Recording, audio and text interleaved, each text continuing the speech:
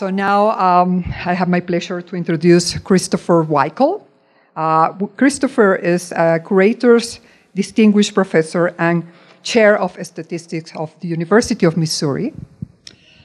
And he received his PhD in Statistics and Atmospheric Science from Iowa State University in 1996. He was previously a research fellow at NCAR from 1996 to 1998 before going to the University of Missouri. And he received many prestigious awards. One of the awards is related to his book, co-authored with Professor Noel Cressy in the area of spatial temporal statistics. And I just don't want to say more about him, but he's going to talk about using deep models from machine learning for parsimonious and efficient implementation of multiscale spatiotemporal statistical models. A long title, but I'm sure you'll enjoy his talk. Thank you, Craig. Thank you, Elise. Thanks to the organizers. As John Stroud just mentioned, my title is not very parsimonious, and so that's okay. Before I started, let me just give you a little bit of first. Thank you for coming and before your trips today. I appreciate that. As Doug Nitschke mentioned in his talk the other day, there are many people in the audience who should or could be giving this lecture, and so it's quite an honor to be able to do that. The topic is something that I'm not really an expert in deep learning, not from the machine learning side, but what happened was a couple years ago, since I've been kind of doing deep modeling in statistics, which I'll give you my definition in a little bit. I kind of wanted to learn what was going on with the machine learning aspects of deep learning. So I taught a class, and my students and I programmed all the new methods up from scratch, and I learned a lot and kind of became a quasi-convert in the sense that I wanted to see how I could use some of that stuff in my own work. And so my student, Patrick McDermott, who defended last Friday, took this on and decided to pursue some of these things. So first, J. Stuart Hunter, pioneer in applied statistics, industrial statistics, design. So it's kind of weird for me because I don't really do a lot of that. But then I noticed that he gave this interview in 2016, and I just thought it was really perfect for ties in this meeting. If you look at the talks, if you look at what he said was the greatest challenges in the profession, so much of that is the stuff that we're doing, and it sort of does relate to my talk. So I felt comforted by that. So here's basically my talk. So if you decide that you need some coffee, this is it. Basically, modeling space-time stuff in a complex situation.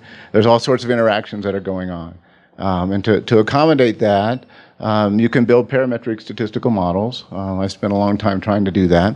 Or you can fit machine learning models. But the challenge there is sort of making these things work in the high dimensions and complex environments that we see. And so many of the great talks I've seen so far here at TIES have been related to that topic. Fusing data in complex environments, doing dimension reduction, non-stationarity, et cetera. So that's hard and sort of job security, but are there other things that we can do? And so that's what I want to talk to you about, give you kind of a tutorial on some methods that might be useful. Again, just pretty simple stuff. And basically, at the end of the day, I'm going to talk about these echo state network models and how we can use those is basically something that we know how to do, which is just high dimensional regression. Okay. So that's the gist of it. So often I show this as an animation, but I didn't know if it would work. If it were animated, you would see the sea surface temperature on the upper left, the clouds in the upper right, and then soil moisture down on the bottom. So all moving at different scales of time and space. And so obviously there's a relationship between the ocean and the atmosphere, as I'll talk about in a bit, and then how that might affect things like soil moisture, which is something that I'll talk about in this talk as well. So the point is, interactions potentially nonlinear across a lot of different processes. So what I really want to focus on in terms of an application day is long lead forecasting. And for those of you who don't know what that is, most of you I'm sure do, but it's just the notion of forecasting some meteorological or climatological or response variable that's related to those things on sort of monthly to seasonal to yearly timescales. And so you might say, well, how is that even possible? Because of chaos, right? So if I start 2 points here in the Lorentz system and follow them along, eventually they're going to diverge because of the sensitivity to initial conditions. And so that's why we can't forecast the weather, beyond 10 to 14 days. So how can we do long lead forecasting? Well, the answer is because the ocean works on a different time scale than the atmosphere, right? And they're coupled. So if you can say something about the ocean, then perhaps you can say something about the atmosphere and its response. So in particular, think about the El Nino. I should focus on one set of maps here. So El Nino, La Nina, warming and cooling of the tropical Pacific is going to do what? Well, it's going to change the convective clusters that are present in the tropical ocean, and because of that, the heat content changes, and that changes the wave structure in the troposphere. And so you get the jet stream changing its position depending on which of those modes you're in. And when that happens, it changes the weather, right? When it changes the weather, it changes the potential impacts depending on where you are. So things like precipitation centers are going to likely shift, not necessarily, but there's a propensity towards that. And then that might affect things like soil moisture over the corn-producing regions of the U.S. Okay. So the key to this is the sea surface temperature. The key to long lead forecasting over North America is sea surface temperature. So how do we do that? Well, there's really two approaches. Deterministic models can be run to do long lead forecasting, or this is one of the few places in forecasting in meteorological contexts where statistical models actually often outperform deterministic models. Or you can do hybrid models as well. Most of these models are going to somehow or another reflect the fact that the process is nonlinear. Not all. Some linear models do quite well, but in general, at least the deterministic and the complex stat models are going to reflect that nonlinearity. Okay, so there's two primary ways to do long lead forecasting. The simplest, well, not necessarily simplest, but the first way is to say, I've got sea surface temperature, and then I'm going to forecast it forward, say, 6 months into the future, somehow, with a dynamical model. And we've seen plenty of examples of that in this conference. And then I'm going to do some sort of, say, regression relationship contemporaneously between sea surface temperature and some response, like soil moisture. Okay, so it's kind of a two-step process. The other alternative is to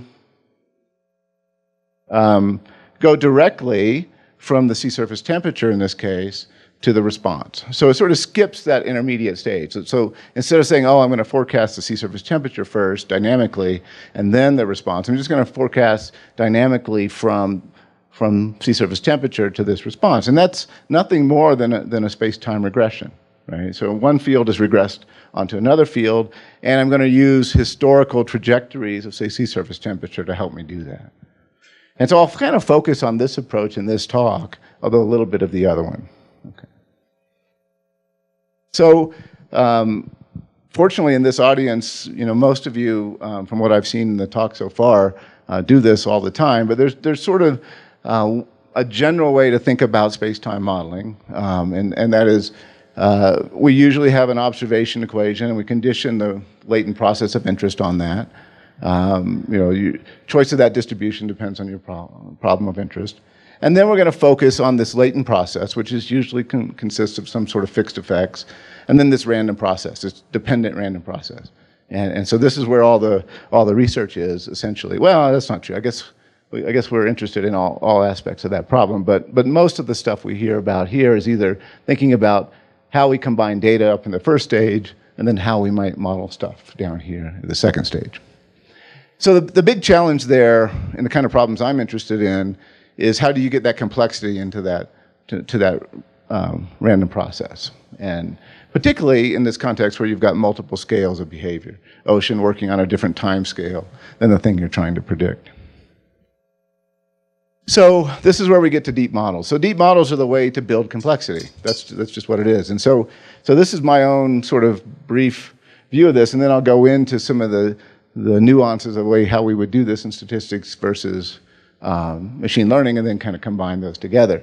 But the idea is we're just linking a bunch of models together, or telescoping them together to get to an output.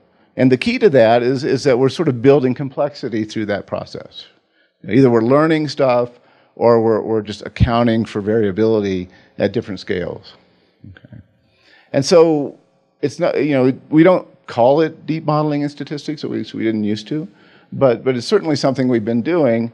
And I have to give this slide if you know me. But this is deep modeling. Mark Berliner's philosophy about environmental complex modeling was very much a deep modeling paradigm, that you don't just stop at that process level, you keep going. And each of those levels has potential other levels that connect as well, all probabilistically. Okay. And as Noel Cressy likes to say, they don't need to be Bayesian, but typically they are if they become very deep. Okay. So an example of that, well, before I get there, one of the things that makes sort of a Berliner deep model different than other kinds of hierarchical models is a firm belief that second-order modeling should be avoided as much as possible. We spend a lot of time working on covariance models in space-time and spatial statistics because that's sort of how we were brought up. But Mark's philosophy was, we'll get that through marginalization, right? So it's hard to model dependent structures, particularly in real-world processes where we really have no idea what that dependent structure is. And so just keep pushing it down into a hierarchical. The deeper you go, the less you have to focus on how to build second-order structure.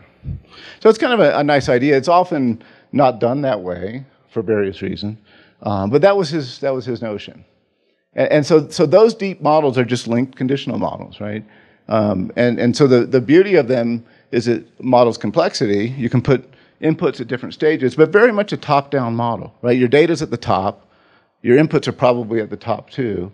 And then you start modeling structure, pushing things down in the conditional mean, and eventually you stop, right? Eventually you either put a non-informative prior on something or I don't know. You got to stop at some point. So here's an example, just sort of a canonical dynamical model for space-time dynamical stuff. And so you'd have your data model here conditioned on the true process. The key to that is you're almost always going to assume some sort of conditional independence, right? That's your simplicity. You get that, it's going to help. The next stage is some sort of a transformation, like a link function. You have a mean that could depend on some different inputs. And then a random process, a space-time random process. Often in the complex dynamical settings, we're going to do a dimension reduction there. And so this phi is a basis set, alpha then is a lower dimensional process, which isn't such a bad thing in dynamics, because most complex dynamics actually do reside on a lower dimensional manifold. And then the variability left over can be accommodated by this residual process. And the key to that is that residual process is probably going to be pretty simple. It better be if you're going to do this. And then the focus is on trying to come up with realistic dynamical models, which that's really where the challenge is, as I'll mention in a second. And then you can keep going, right? Your parameters could have dependence on them, et cetera. And it could get kind of crazy.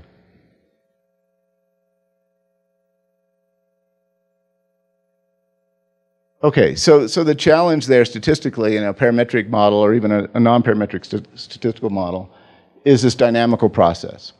And the challenge there is that you have to have interactions. You can't model complex dynamics in space-time without interaction. And I can show you why that is. That's not the point of this talk, but you have to. You can't just assume things are sort of independently evolving, because what makes it dynamically interesting is the fact that things are interacting, either across space and time or across scale and time.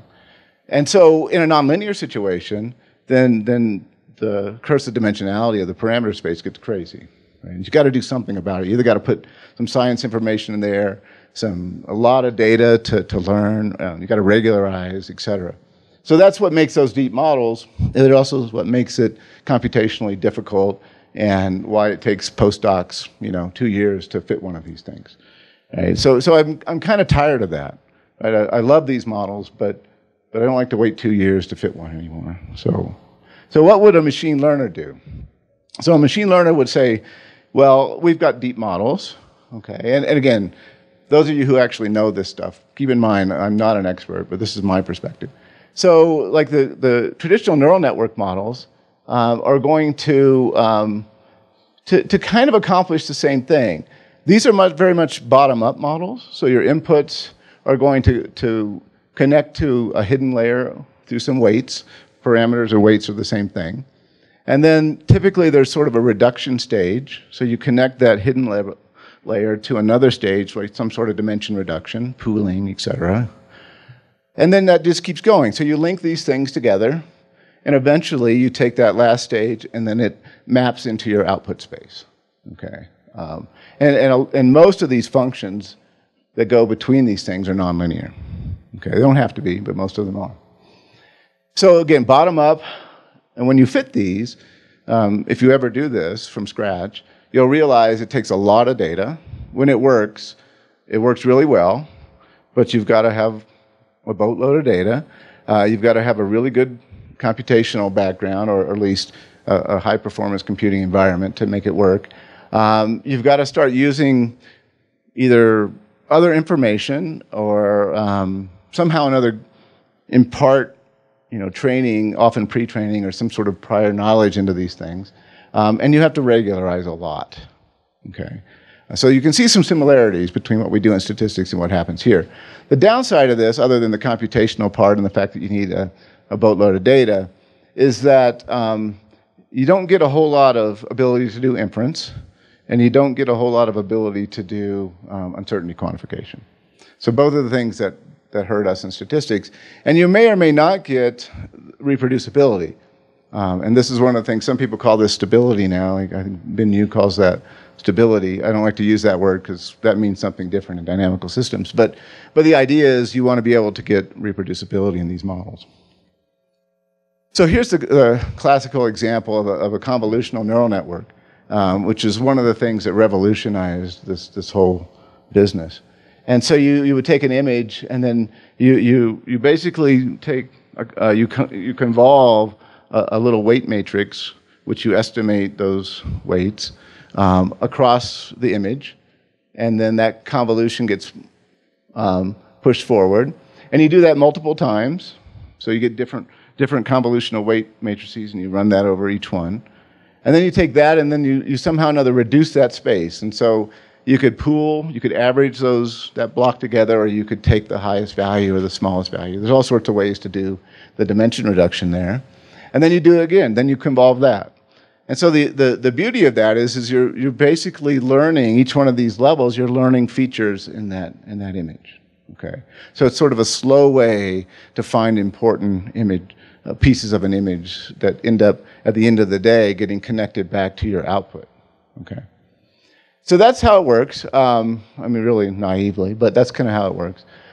So the key idea is there, it's alternating this kind of averaging, convolving stage with this dimension reduction stage over and over, linking these together, having pretty small groups of numbers of hidden units because you have enough deep layers to learn it. So you don't need, like the traditional neural network had really wide levels and tended to overfit. This doesn't tend to overfit because each one of these things is sort of just a small feature that you use. And so it makes it a much slower learning process.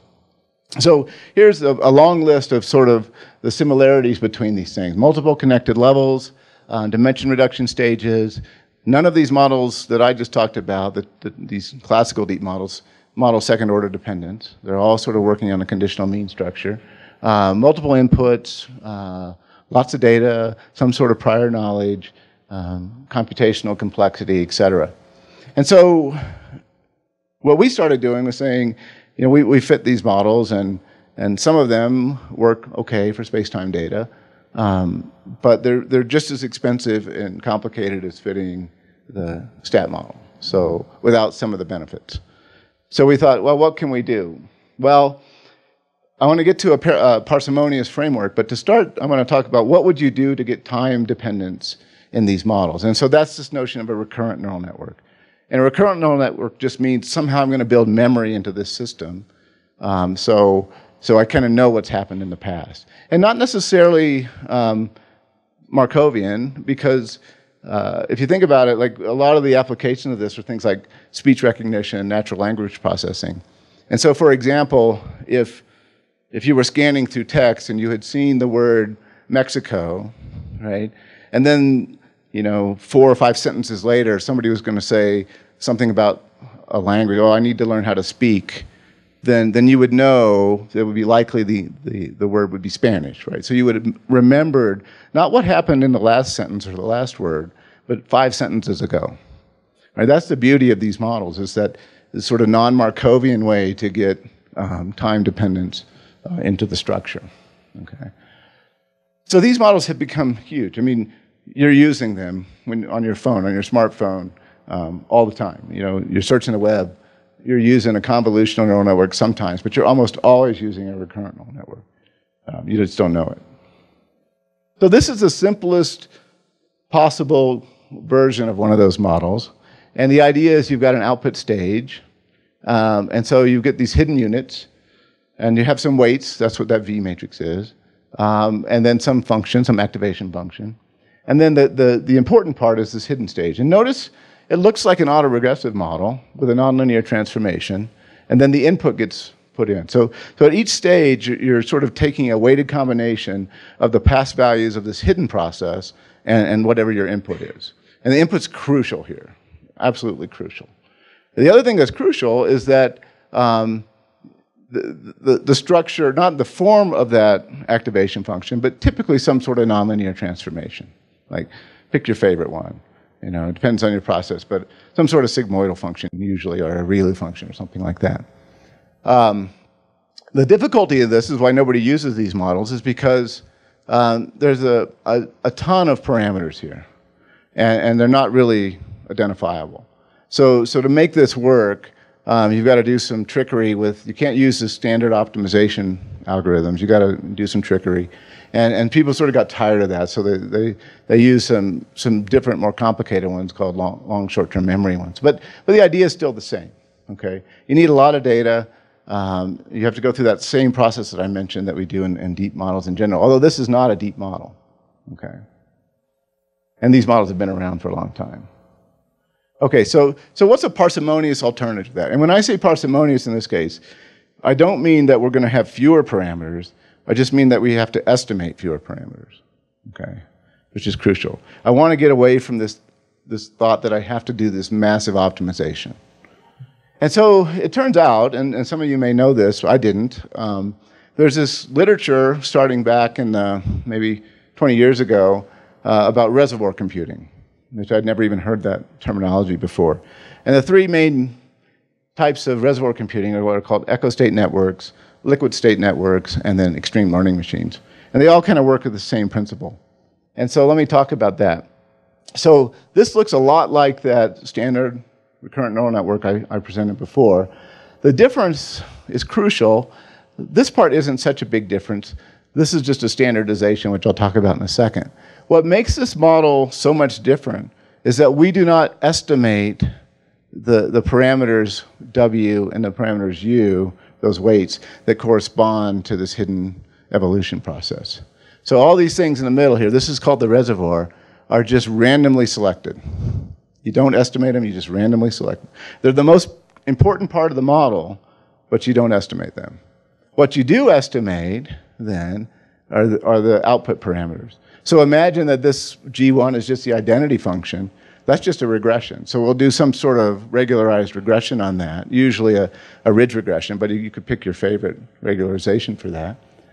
And so it's kind of remarkable. These parameters here are just there. This is the largest eigenvalue of W. Remember, we didn't estimate W, so we randomly select that from some, I'll kind of give you a distribution here in a second. And so we have to sort of standardize that so it doesn't blow up. All right, so that's the largest eigenvalue. You scale it, and then you can kind of control the rate of learning with this other parameter. So instead of having, I don't know, NH squared, et cetera, parameters here, we basically have 1 to estimate, to worry about. And then we can just do a regression, or classification problem. So Patrick and I thought, well, first of all, I just didn't believe these things worked. And so Patrick, I said, check it out, see what you can do. And do it on a space-time problem, which most people hadn't done. I don't know if anybody had done that, really. And so one of the things that was important when we did it in space-time is we had to we used a quadratic term in the output state. You don't have to have that, but it usually works better. Okay, so that's still just a regression. The other thing that we did is we augmented the input space by what are called embeddings, which is just using lag values of the inputs, which is anybody who's done dynamical systems, you know about embeddings through Tocken's theorem, et cetera. So you can recover the higher dimensional state process if you have enough lags of a smaller dimensional part of that process. So those things help, and we just added noise onto a noise term. So this model could be fit like in 5 seconds on my computer in a high dimensional problem that would take hours on like an MCMC. Okay. And so here are the parameters that you draw from the reservoir. Just some. This is you could do other things, but basically just from a uniform, a mixture of a uniform with very small values and then a Dirac at 0. So basically it's sparse. Most of those parameters are 0, okay, and the ones that aren't 0 are small. And you can choose the number there, and there's some advice on doing that. It's not very sensitive to that part of the thing. It is sensitive to the number of hidden units, how you do the ridge regression, and how you do the time scaling. But you can. There's only 3 parameters, right? So we can get that. So to start with, we thought, well, it doesn't make sense to just pick one set of parameters, right? Because you'll get an answer, and in the engineering world, they'll make that hidden state very wide and get a pretty good reproducibility. But we wanted to do some more slower learning, so we made the number of hidden states smaller, and then we decided to do like a parametric bootstrap approach or an ensemble approach, where we simply sample these things, those weights, generate the hidden units, and get an estimate, and then just do that over and over again. It's the most naive thing you could do, right? You could program this in 10 minutes in R, right? It's just totally trivial. And there is some precedence for it. And surprisingly, it actually works really well. So we did this on the forecasting Pacific sea surface temperature 6 months into the future. And this was the last ENSO cycle, which was pretty hard to forecast. If you look back historically, most of the stat models didn't do very well on this. So this is all out of sample prediction. And as these kinds of forecasts go, this is actually pretty good. So this is the mean of this field. This is the uncertainty quantification pixel-wise, and for the El Nino and the La Nina. So this is sort of showing you out of sample summaries of the Nino 3.4 region, a region of high activity in the Pacific. And the truth is, so all of these, all stat models I've ever seen in this context fail to get the initial intensity as high as it should have been. But that's pretty standard. It's because SST isn't the only thing that's governing this process. Okay, but still, as these things go, we were sort of shocked that the uncertainty quantification, which is extremely ad hoc here, actually works pretty well. Okay, all out of sample here. And so some of you may have been unfortunate enough to see my JSM talk last year when I was presenting this, and at the time, I didn't present this slide, but I had done this. So I had produced a forecast from the data we had at the time, which was in June. And I got, this was what was done in the Climate Prediction Center, and that's available every month. And our prediction was here. And I thought, oh, okay, really this doesn't work, probably. But it was just lucky. So I didn't present that. I just said, yeah, you could do this in real time if you wanted to. And then it turns out that the truth was right here, right? So out of all those models, this model, which is by far the simplest in terms of how fast it was to implement, turned out to be the one that worked, okay? That could still be a coincidence, by the way, but sort of shocking at the time to me. So it kind of made me a bit of a believer that maybe there's something to this. I'm still not 100% convinced. So why did this kind of work? Well, it's sort of the same reason why a lot of these machine learning methods work. This is sort of an ensemble of a bunch of weak learners that we're averaging together. And so the committee of weak learners approach has been shown over and over again to work in these in prediction settings. And I think that's kind of why it's working. I have some other ideas and thoughts that I could talk to you about. But the main thing here is that it doesn't overfit, typically. Because all of those things that you're learning, there's not very many parameters or weights that are non-zero. And then there's a lot of them overall that you're looking at. So the chances of overfitting are pretty low. So we did do a fully Bayesian version of this model. Of course, I'm going to do that because that's kind of what I do. And it was hard to make that computation work because those parameters are not identifiable. You got to do all sorts of transformations and stuff to make it work. So it's hard to do. It takes a long time. You get a slight benefit, in terms of the predictive ability. You do get a benefit in terms of the uncertainty quantification, just a little bit. But it's just not worth it. It's just not worth it. That model, though, is not really the best model to solve the problem that I talked about before, this long lead forecasting problem. And why is that? Because it doesn't really accommodate multiple scales in time. Right? And that's what I want to do. So that's why I need a deep model. And there are people who've done deep models in recurrent neural networks for sure, and even in echo state networks, but not in a space-time context and not in a way that can accommodate uncertainty quantification. And so we thought, well, what would be the most naive thing that we could do? And it's essentially this notion of what is the deep model really doing? It's taking input and it's transforming it, right? So we're transforming this input stochastically and also dynamically, it turns out. And we do that multiple times, and those are potential inputs. And then we're doing a space-time regression, right? So we're going to regularize which ones of those things we choose. And so we know how to do that. We know how to do high-dimensional regression. And then all we're really doing otherwise is just taking transformations of inputs and using those as potential predictors. So that's how we want to do it. And so we did that, and we did it in a bootstrap and a Bayesian approach. I'm going to talk about the Bayesian approach here because it looks more complicated. So the first stage here is just the usual dimension reduction stage that we do, and these are EOFs.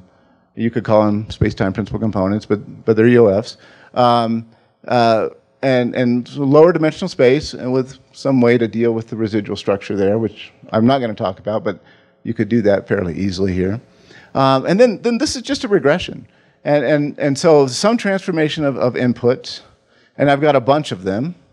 And so at some point then, I'm going to have to regularize the betas, and then I have to choose what transformation I'm going to do. Okay. So here's the details of that. This is a deep recurrent neural network. And again, it looks way worse than it is. What happens is this is exactly the model I showed you before, down at the lowest stage. So I have my inputs, and then I run through this recursion. Okay, that then feeds into a dimension reduction stage. Remember how deep models work. You have this hidden state level, and then there's usually some sort of reduction stage. And this reduction stage here, you could pick your favorite reduction method. Again, we've tried nonlinear reduction there. We've tried linear reduction. PCA works as well, or better than almost anything most of the time, for us at least.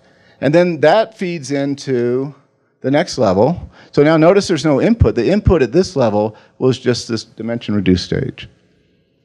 And then and you keep going until you get to the top. And remember, all of these parameters that correspond to this stuff, all the weight matrices, are chosen at random.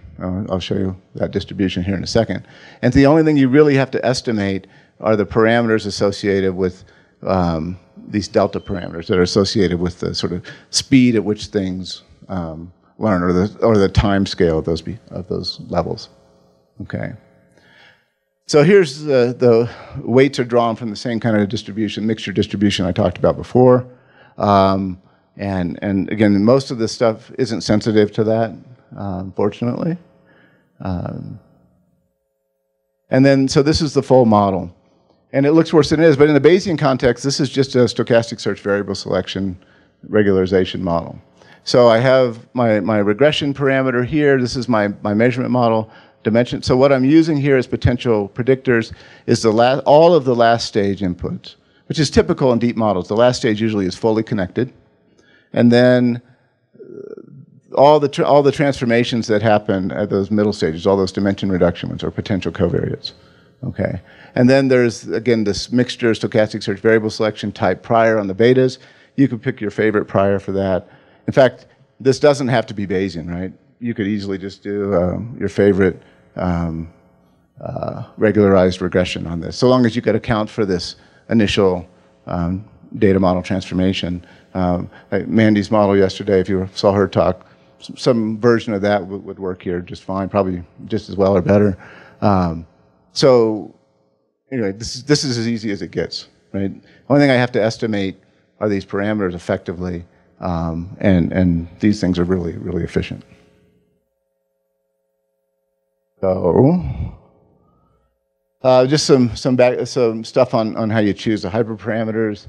We usually fix, again, the ones from the weight matrix reservoir stuff, because so long as you're in a small range there and your parameters you're likely to be 0, it's not super sensitive, and so you can play with it, but it's not going to change much. Number of hidden layers, we fix those here because we have the dimension reduction stages, so they're not so important either. And these are the important ones down here, which have to do with the regularization stuff typically.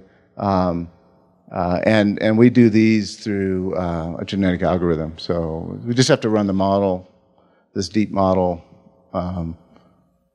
hundreds of times, but they're super fast, so it's not that big a deal. Dimension reduction at that stage, again, we're just using PCA here, but you could pick your favorite one. We play with Laplacian eigenmaps and that kind of stuff, but it usually doesn't help too much. Okay. So I'm going to show you some results now of this model, and we're going to look at mean squared error, mean squared prediction error, out of sample always here. We like to look at CRPS because that way it gets a sense of the distributional properties of these things, which are super important if we're doing uncertainty quantification. And well, if you're not familiar with skill scores, most of you probably are, it's just a way to look at a comparison to some reference. And so in the forecasting context of soil moisture is a hard thing to predict, long lead. And so if you can't do better than, often you can't do better than climatology. And so it's a good thing to compare to. Yeah. Okay, so we're going to demonstrate this on a model that we created. In the applied math world and in meteorology, people have done a connection of a multiscale Lorenz 96 model. It's a great model. If you're ever going to play with a complex system, I recommend this. So it's 2 Lorenz 96 models, which are spatial, one-dimensional spatial models on a ring with quadratic nonlinearity here, some forcing terms. And so you have 2 scales, a small scale and a large scale, and basically a simple aggregation to get you from one to the other. And then we just added on a process stage, or a data stage to this as well. So it's a 3-level model. And so this is the structure of that. So this is your data, this is the large scale thing, it's related to these small scale things. And so this is space, but it looks kind of cool to draw it in a circle. Okay. So this is a realization of that. This is something like you might expect in flow data. I mean, you can imagine environmental data that might look like that. I mean, I don't know. It's sort of a stretch. Maybe precip if it was raining all the time in a monsoon or something. This is the large-scale stuff, and these are the small-scale things. There's actually a lot more of these that go into each one of these, but this is just 4 of them, and a lot more of these, a lot more locations. But you can see, right, multiple scale stuff. These are high-frequency things interacting to give you this low-frequency thing, which then gets transformed into an output. Okay, so that's our simulation, and so we're going to use only the output for the Z's there, the last stage for input. So we won't, when we run through this in our model, we won't have any knowledge of the actual underlying Lorenz system, right? That's unknown to us. We'll use a 3-period ahead lead time. We'll choose the parameters, again, through genetic algorithm, the hyperparameters of this model. We have 3 embeddings that were chosen. And so basically we have 75 periods held out for prediction. And we're going to consider these Bayesian deep ensemble models for, up to 2 to 8 layers in this context. So this is a realization. This is showing the 7-layer model results here. And the black is the truth, and then red is the posterior mean in this context. And you can't probably see it very well, but this light shaded area is the uncertainty bounds there. And it does pretty well. This is all out of sample, and the out of sample prediction coverage is nominally 96%, which you could tweak that. If we made this even more chaotic, we're not going to do that well. But in this kind of quasi-nonlinear, I mean, it's nonlinear, but not super nonlinear, we get results somewhere nominally around the 95% level. Yeah, there's 3 levels of embedding on the input here. Yeah. So the real world example, I don't know if that movie is actually going to work here. I don't know how to make it work. Oh well. It would just show you sea surface temperature moving at a different scale than soil moisture. So pretend like that's happening. Oh yeah, that's true.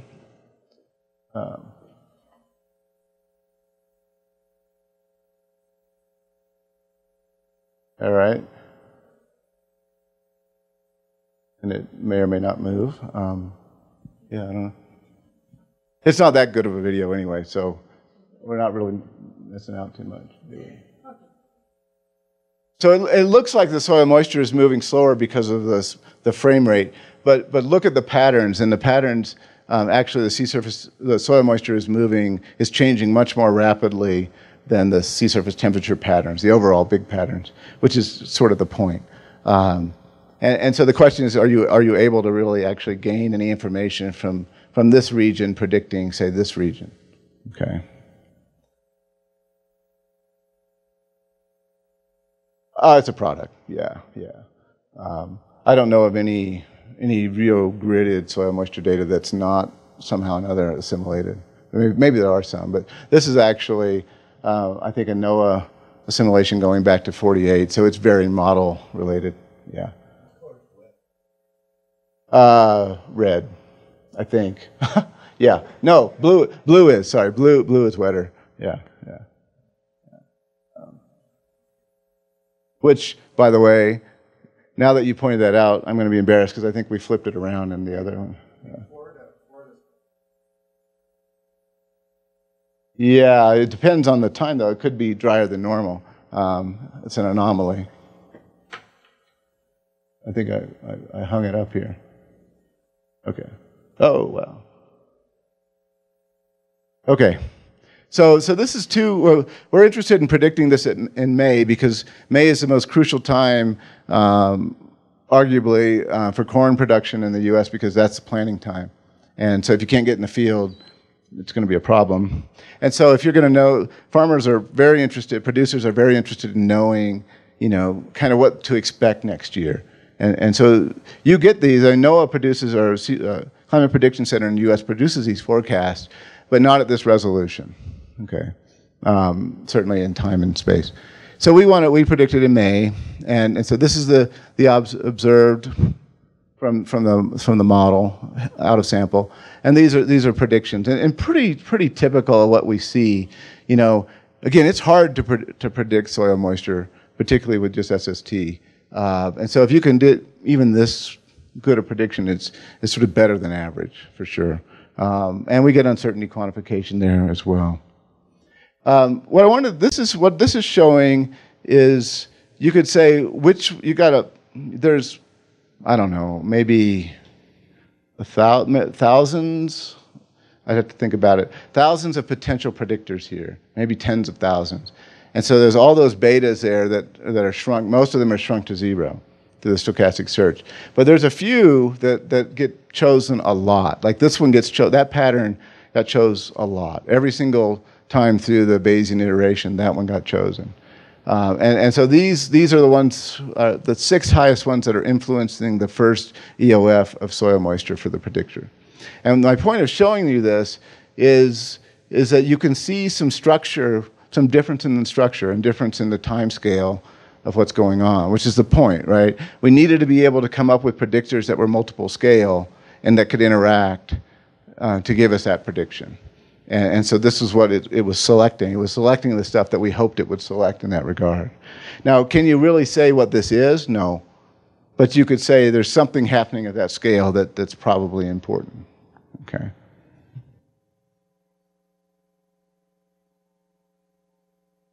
And this is just kind of showing overall comparisons. And this table has some models I didn't show you, like the bootstrap version of this model versus the Bayesian model.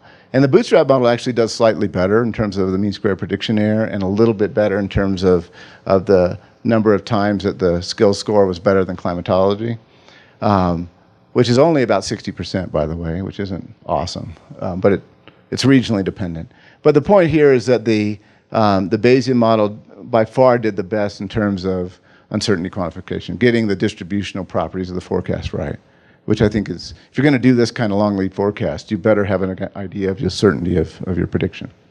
Okay. So just to recap that, what are we doing? We're just really doing regularized space-time regression. Right? That's it. Simple as it gets. The inputs that we have, our predictors, are stochastically and dynamically transformed used in this nonlinear way, which is crucial. And so it's important to recognize, if you know me, I'm all about dynamics, but there's no dynamics in my prediction model except in the transformation of my predictors. So it's a different way to use dynamics in this context. So the model itself is just a regression. What makes it dynamic is how we transform the predictors. And then there's multiple levels of transformation, which is important. That's why it's a deep model. Give us different scales.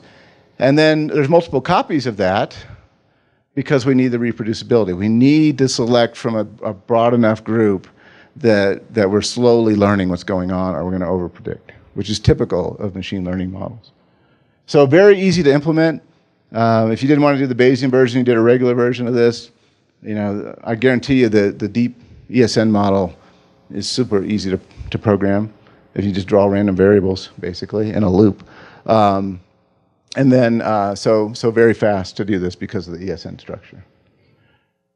There's a couple conclusion slides, but basically, I'm not going to read through this, but just tell you that, you know, you could do all of this stuff from either perspective. You could take a pure stat model, you could do a pure machine learning model, but the question is, can we do some hybrid things that happen faster, that get us sort of in the same ballpark, if not better? And that's what we're exploring. Have we really done much? No, I mean, we just took some obvious things and mashed them together. But I'm pretty excited about it, to be honest. I mean, we've put fully Bayesian versions of every one of these models, and they're terrible. I mean, they work really well, but they're terrible to do. You know, you just don't want to go there. What I would much rather do is explore why these echo state things work when we're just randomly picking parameters, and exploit that more in my own modeling. Okay. So that's it. The last thing I'll say is that there's a plug here, and I'm only plugging this because it's free, or will be. We have a book, Noel and Andrew Zamet-Magnon and I have a new book coming out that's R-based stuff for spatial temporal statistics, free to download, PDF. It's going to be done next week if I get back and put the last changes in, last edits in. So, and if you can't find it, shoot me an email, happy to send it to you. Again, our point is we're not making money on this. We just want people to start doing space-time stuff with R. All right, thank you for the attention. I appreciate it.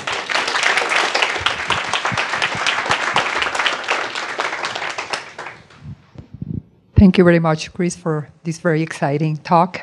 I think we have time for a few questions from the audience.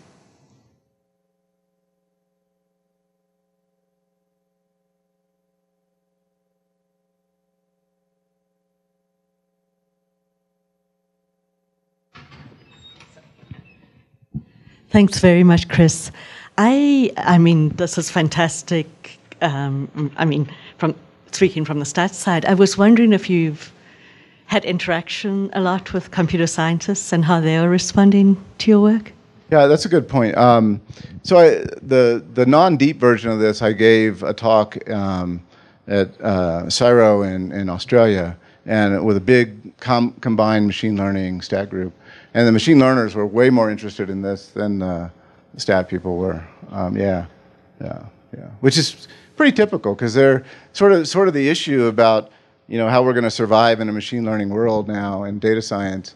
And they're early adopters, quick adopters, and they will take anything they can and use it and put it in a NIPS proceeding and move on. And we're waiting 2 years to get something published. So they're interested in, for sure. And they don't do a lot of space-time stuff. There are some examples of convolutional neural networks tied to recurrent neural networks, but they're clunky, right? You got to have 1 million images, sequences of images to make those work, or you don't here, right? These are all low-dimensional. I mean, this would never work if I tried to fit a big combined convolutional deep neural network, because we don't have the data for that in this example. Mm-hmm. Thank you. More questions? This is just a comment, Chris. It's actually the famous Gauss at the time when he invented the method of least squares. The astronomers were doing all these complicated models, and they were unable to give a decent prediction for the return of the star, this particular star.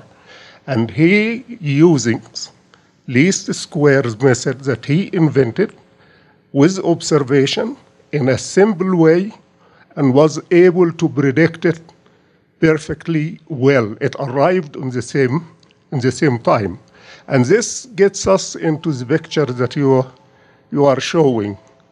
Your prediction is outside of all the ranges of the models that they were giving, and you thought it was wrong. And I think this gets us into this particular issue of parsimony, in the sense of the simplicity of dealing with the problem in this way. So what you have there is your weight matrix, and all what you are doing is looking for the largest eigenvalue and taking the ratio of the two, and you are able to process large number of data.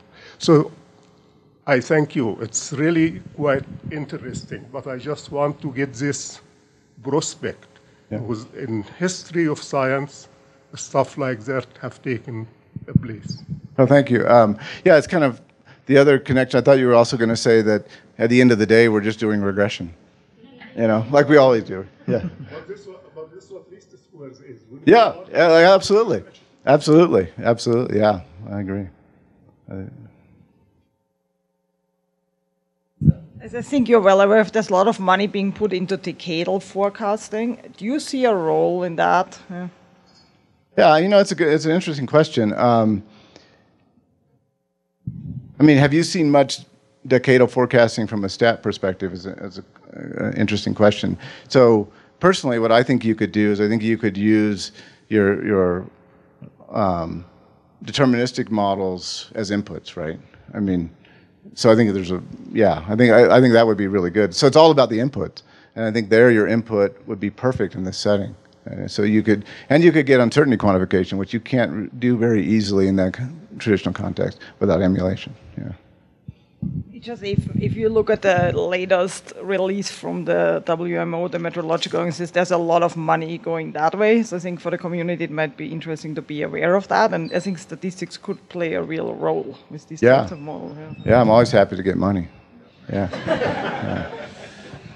Okay, we need to be closing now because we are going to our tours. We really want to thank you again, Chris, for this exciting talk. And then we want to give you this little recognition for this presentation. So please help me again to... Thank you. I'll give you the bag. Okay.